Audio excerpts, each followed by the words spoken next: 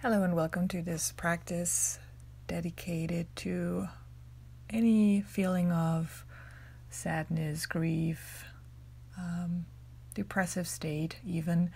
And we're going to start a little bit differently today in this practice. So starting seated with our arms as an extension of ourselves, and we're going to reach the arms up eventually into a wide V shape here. Closing the eyes, rolling the shoulders down on our backs. Spreading the fingers wide and just noticing what's there. Just taking a moment to become very aware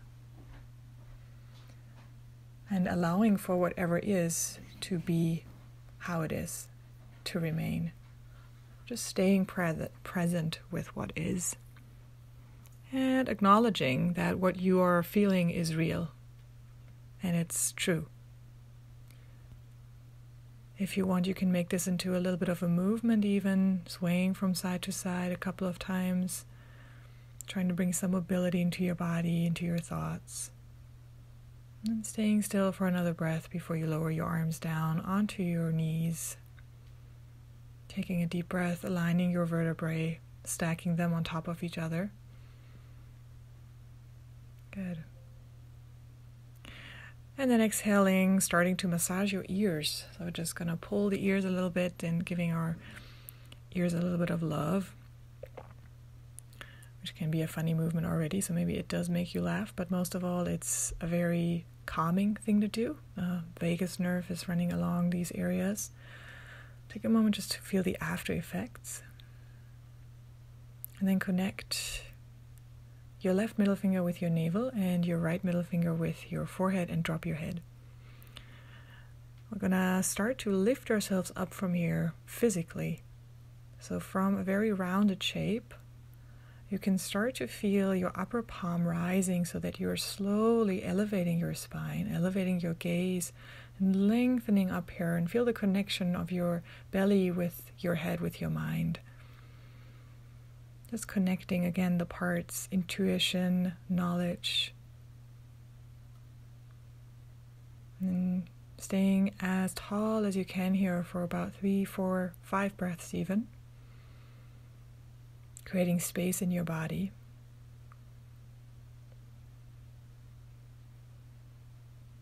And slowly allowing your hands to come down, rolling shoulders up and down, just making sure you're not holding tension here in your neck. And we're going to move on from here into seated with our left foot on the mat, reaching through the left knee with the left arm and lifting that hand outside of the knee, and then coming into the opposite shape with the right arm. So imagining like a windmill shape with your arms. Right palm is moving down, left palm is moving up, and you try to widen the front, widen the chest as your seat is heavy. Now lean onto your right and hold on to the leg from the outside. Pull the left leg back. Behind you come into what's called deer pose. We're going to do 3 dynamic twists with our hands on our hips, away from the back knee. Good. Moving towards the right from here. Inhale and exhale. And then from here, slowly crawling forward into a forward fold, just releasing the hips for a moment and just remaining on the forearms. And as you press forearms down, again, have a feeling of slightly elevating yourself here out of this shape, widening the front, drawing shoulder blades together at your back. Good, and then full elevation back into your seat. Lean onto your right and hold on to the left knee. Pull it into your chest. And then extend the leg and balance here on your right arm, forearm. Now maybe you can bring the left foot on top of the right thigh for a lotus, or you can just lift the foot and reach the top palm, the right one back behind you, the left one back behind you. You're going to follow the palm with your gaze, taking a breath here. And then release back into your seat, now maybe with your right foot on top of your knee. Lift your hips up and then pull your arm up and cactus the arm into your back bend, again widening the chest. So we always want to create a little bit of space. And sad or depressive states, we tend to kind of curl forward, and now we want to physically open in order to mentally open. Good, and then from here, moving right to the other side, bring your left knee down, right knee up, reach through the right knee from the inside, windmill pose, right palm up, left palm down. Feeling the balance here between both sides. And trying to widen the front, leaning back a little bit here, reaching the gaze up instead of down, right? So trying to look up consciously without straining your neck.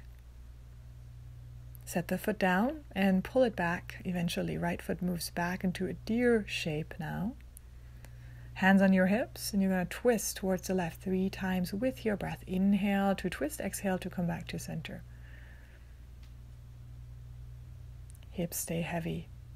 After the 3rd round, you're going to move your arms forward, leaning into your deer forward fold. And you can start with your head low and then slowly have that feeling again of elevation, of rolling up. So you're widening the chest and you're looking up a little bit with your head. Staying in a comfortable position here, hips heavy. Take about 2-3 breaths here. And then come back all the way, lean up all the way into a tall seat and lean onto your left side, eventually pulling the top knee into your chest. And then extending that top leg out, flexing the foot, really active foot here now. Leaning on your left, but push yourself out of your shoulder and see if you can press the bottom foot onto the thigh. You can even hold the thigh from the inside, curling up with your top hand.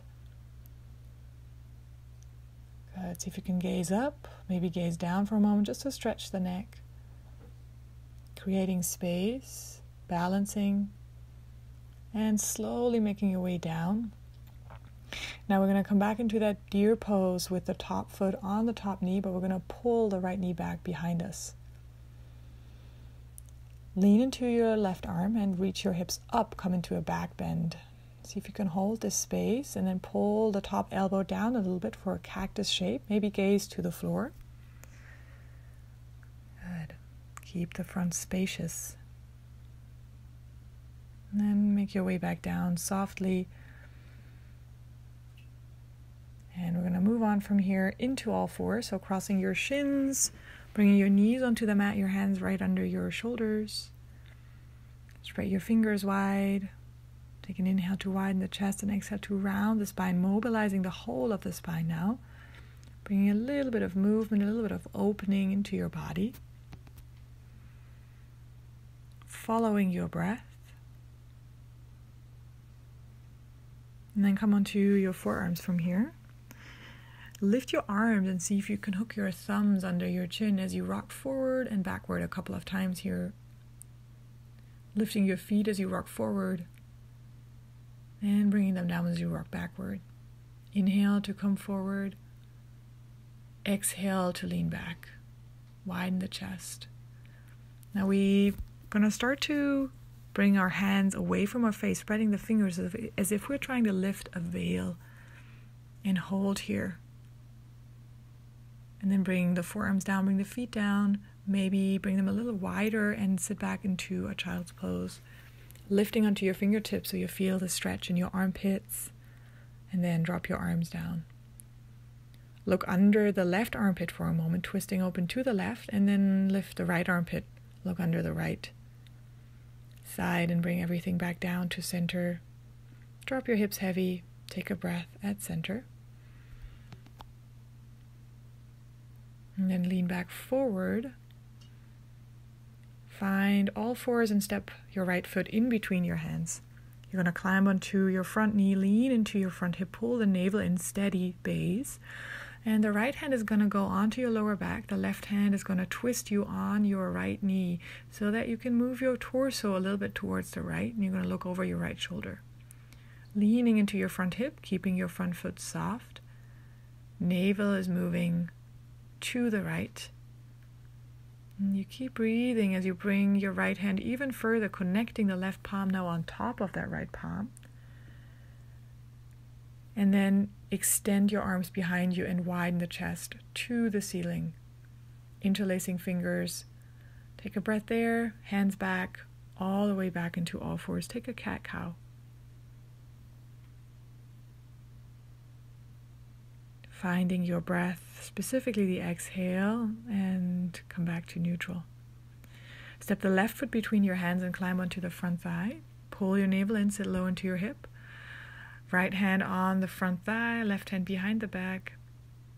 Push yourself a little bit further into the hip opener, gently. Knee stays over the ankle. And then bring the hand behind and connect your palms on your right hip.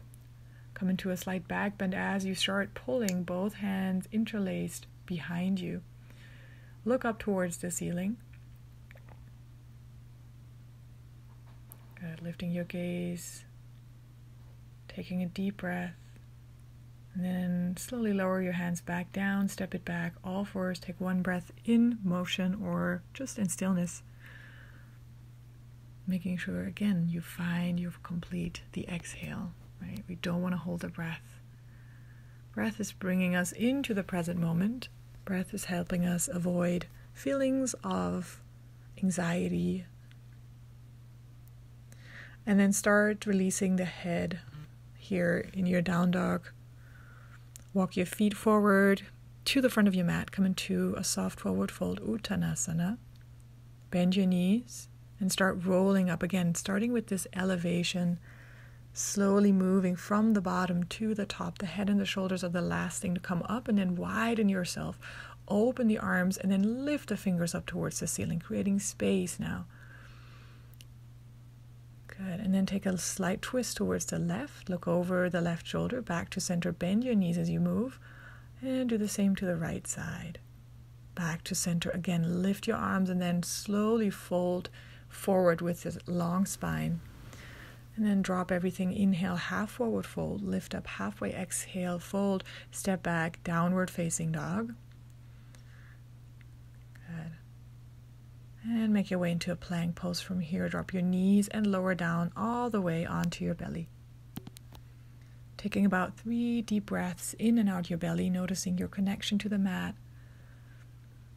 Grounding you. Maybe even a sense of safety. Calm. Notice what's there. Give yourself a moment just to be aware and allow for everything to be as is. And then bring your hands next to your chest. Lift your left foot up, left leg lift, and lift your upper body, keeping your chin towards your chest. So try not to look up so much. Bend the left knee and see if you can move it over to behind the right leg. Now you're coming onto your left side and you're lifting the right knee into the chest, the top knee into the chest, and then extend the leg out, lifting the leg, lifting the arm, and opening a little bit towards the ceiling. Good. Step the leg behind and look down, holding onto your bottom shoulder. Moving back down onto your belly. Take a breath in your swings. Good. And then come back down and lift your upper body, lift your right leg up. Keep that tension. The right leg is super strong. The upper body is long and spacious. Take a breath. Bend into the right knee and see if you can roll over onto your left side now, sitting on your left. Reaching for the knee and pull the knee into your chest. Inhale. And as you exhale, extend your arm and your leg. Create space from the bottom to the top again. Elevate now your arm and your leg, your foot and your hand up.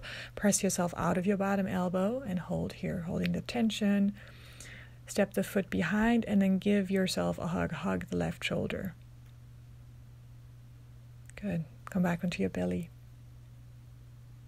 With your next inhale, back to all fours and then slowly from here into puppy pose.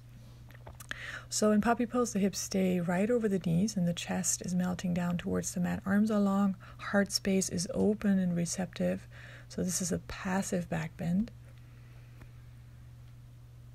Good. We're going to take about 3 breaths here, just letting the heart melt down towards the mat. Just allowing to stay open, moving forward into all fours. And then crawl your hands towards your knees, come into kneeling from here. Lift your arms again over the sides, creating space to all sides. And then again, this little twist, this little swaying motion with the upper body towards the left, towards center, and to the right. Good. Connecting your palms, lifting the gaze, and then releasing the hands to behind your back.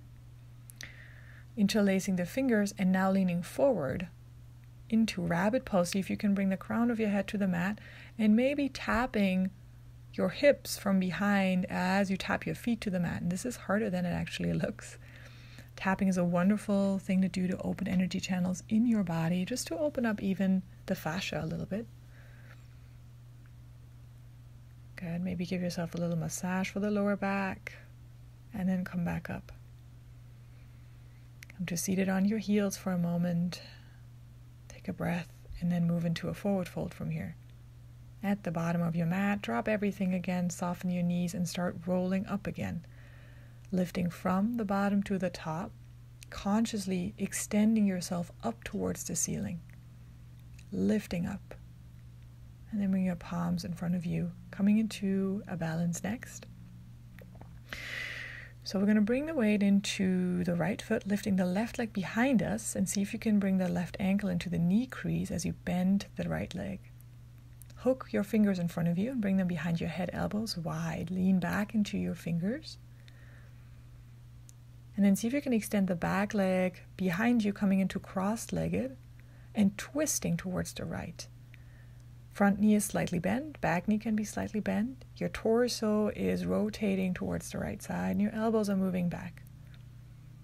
Come back up, lift the left knee towards the chest and set the foot down. Right to the other side. Hook your fingers in front of you and bring the right ankle behind the left knee. Elbows wide, press your head back against your hands. And then step the right foot behind the left, bend your knees a little bit, and rotate your upper body towards the left this time. Keep your elbows wide. Take a breath here, leaning your hips back, pressing into all four corners of your feet. And then start releasing the leg. Step your feet together and just soften your body for a moment. You can shake it, you can just roll it out, whatever feels appropriate, and make your way to the front of your mat again. Bend your knees and take a big step back with the right foot. Open into your warrior two, left foot in front. Take your arms behind you and bring both palms onto the left hip and sink a little bit lower into the front knee. And you can look over your back shoulder, feeling a stretch in your neck most likely. And then as you straighten the front leg, interlace fingers and pull the knuckles behind you and lean forward now over that front leg. So it's a little rotation around the waist, around the hip here. Good, maybe lift your front toes to activate your front leg and then lean back into your warrior two with your hands on your left hip. Sorry, on your right hip in fact. And then lean forward again and pull the knuckles back. Come back up, hands on your hip. Sit into the front knee, twist, and lean. Good. And then from here, come back all the way. Parallel your feet. Keep your fingers interlaced behind the back. And then slowly move them onto your front thighs. Bend your knees, soften your upper body down. You can turn the palms forward or backward as you fold into your Prasarita shape, Prasarita Padottanasana, dropping your head, softening the neck. Just hanging here for a moment. Again, the weight is in all four corners of the feet, so most likely you have to bring it forward a little bit. Now we're going to elevate our chest again. Lean a little bit lower into the hip, wide in the front, and exhale round. Do that again. Inhale, lean back and open front. Exhale, fold forward. One more time. Inhale to widen. Exhale to release. Hands go back onto your hip and you start reaching back up into standing from here. Moving right into the other side. So now the right foot is turning out, both hands onto the front hip, the right hip. Lean your ear back towards the back shoulder. Slight stretch for the neck. Opening here. Maybe look over the back shoulder and then lean a little further into the hip as you inhale. Extend the knuckles behind you, straighten front leg, and fold over the front leg. And as you can see, I'm not going very far, right? Hands on the outer hip, sink into the front knee, gaze back.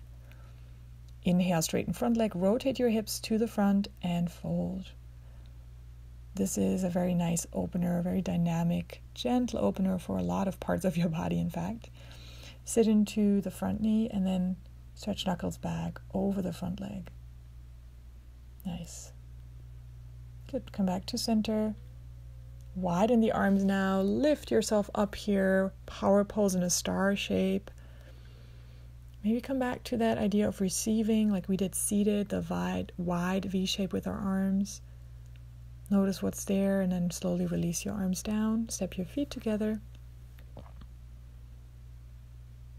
Come to the front of your mat. Reach your arms up one more time. And then slowly melting down from here into a squat and into seated. Reach your arms forward and then bring them on your thighs. And we're just going to extend one leg forward at a time, leaning a little bit with our shoulder into that leg. From side to side. Core your arms behind you, onto your forearms. You're going to open into Baddha Konasana, butterfly pose with your legs. Widen your chest now. Maybe drop the head, but most likely this is going to be not ideal for your neck, so I actually prefer to look forward. See if you can lift your feet into your chest and then extend the legs up, heels touch. Bend the knees out. Lift the feet up. Bend the knees out. Extend the legs up. Good. Bend them back in and then bring the heels down. Come back into the butterfly and make your way onto your back here. You can place your left hand on your chest and your right hand on your belly. Just again to have an idea of that connection, not only from the breath, but also the heart and belly connection. And then see if you want to touch your forehead a couple of times and kind of gently rubbing your forehead from the center to the outside, so you're kind of flattening the surface a little bit and allowing for your thoughts to become a little bit softer and for your head to become a little wider, feel spacious in your mind. Let your arms reach under your thighs, a little bit of support for your thighs here. You can have your palms facing up or down. If you do have cushions close to you, you can slide those under your knees for more support in your Baddha Konasana. In fact, I prefer to do that. You can rest your head on a pillow or a blanket. And then take a few moments here just to release in your Shavasana. If your hands don't like this shape, you can come into cactus instead.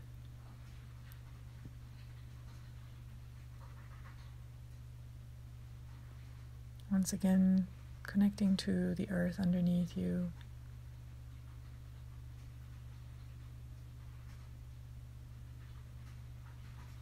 Connecting to the support.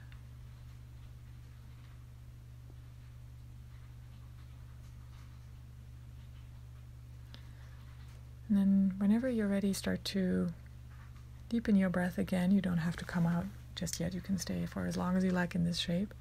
Fold your knees together when you're ready and roll onto your left side. Press yourself up into seated.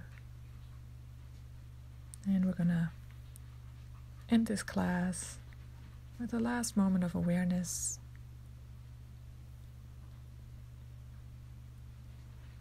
Noticing the space we just created. Thank you so much for joining me today. I hope you have a beautiful day. Namaste.